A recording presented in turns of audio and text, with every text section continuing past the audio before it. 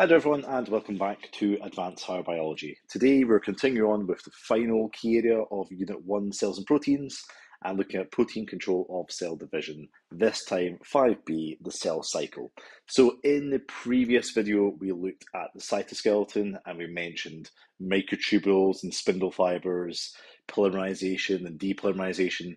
In this sub-key area we are going to be talking about the cell cycle or mitosis.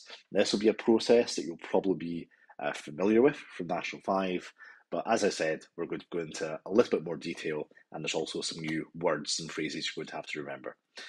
So first of all, the full cell cycle that we've talked about before, there's really two main phases. What we have is, first of all, a part called interphase, and then the mitotic phase, mitosis essentially itself.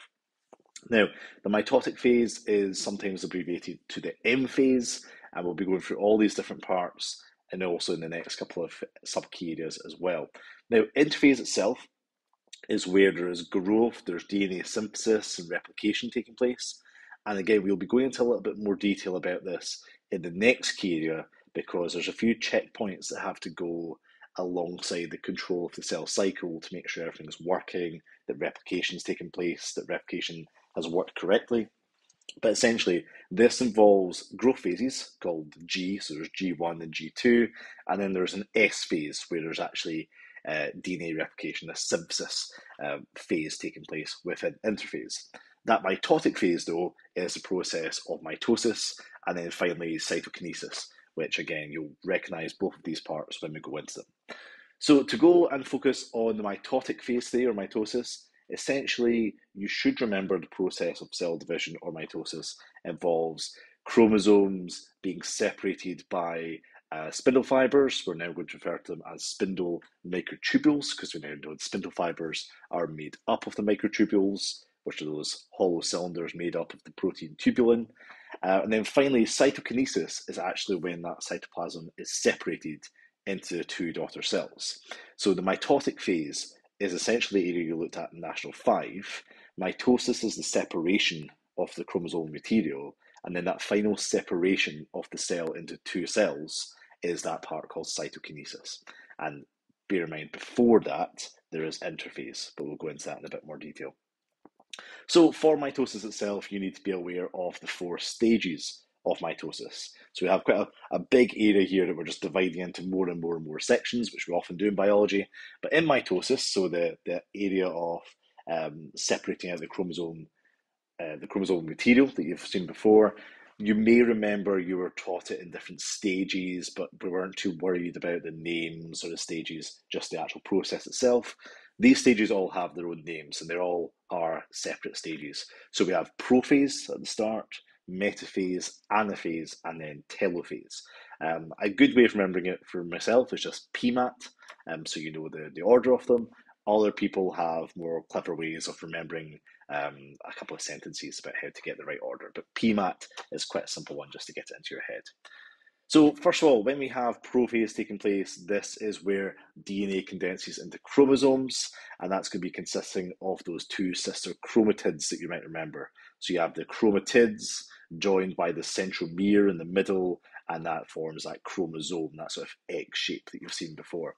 At this point as well, the nuclear membrane is going to break down around that area there. So this genetic information is prepared for separation. What's then going to happen is we talked about MTOC or microtubule organizing center. Those are going to then send out these spindle microtubules. So if you remember, polymerization are when these spindle microtubules are extending from the MTOC region and they're going to attach to chromosomes. Now, you may remember in National 5, we talked about the spindle fibers or these spindle microtubules attached to the chromosomes at the centromere. It's quite specific. They don't attach to the actual chromatids themselves, it's the centromere. We are going to go into a little bit more detail, and you can see in this diagram here, there's an area of the centromere called the kinetochore. Now, and that's where the spindle fibers are going to attach to. So they lock onto the kinetochore, and then they're going to be pulling these chromatids apart. Now, the next part is metaphase. Now, I tend to remember metaphase just being the middle part. These are where the chromosomes go and line up at the equator. Again, we're going to a little bit more detail now, rather than just referring to that middle line as the equator. We're going to call it the metaphase plate, hence metaphase being used. So these chromosomes are all lined up. We have the spindle fibers, spindle microtubules attached to the kinniture, and these are ready to be pulled apart at metaphase. So if you were to be asked a question of a diagram of a stage of mitosis and name them, this is quite a common one where the chromosomes are lined up, and just try and remember metaphase for this one. Now, once they're lined up, we're going to go on to the pooling stage, or anaphase, where these spindle microtubules that are attached at those centromeres, they're then going to pull back to the microtubule organizing center. And again, they radiated out through polymerization, so they're going to go and be pulled to the opposite poles and sort of shorten and condense through depolymerization. So depolymerization takes place, the sister chromosomes are separated, and those chromosomes are then pulled to your opposite poles. So remember, the chromatids are separated, but referring to the chromosomes being pulled to each stage. And then finally, that means we have telophase. Now, telophase is just before the separation, the cytokinesis takes place. But in telophase, the chromosomes have been pulled to the opposite poles of the cell. The chromosomes are going to decondense, and new nuclear membranes are going to form around each set of chromosomes. And you can now see that we have the beginning of two new genetically identical daughter cells here. So again, for PMAT, we had our prophase, metaphase, anaphase, and telophase for this stage. And then finally, we would have cytokinesis taking place, which is its own distinct stage where the cytoplasm is going to split. So you can see here in both animal cells and plant cells, similar process. We have, and you may remember this idea of cleavage taking place to separate those cells or cell into two cells. So cytokinesis is the splitting part.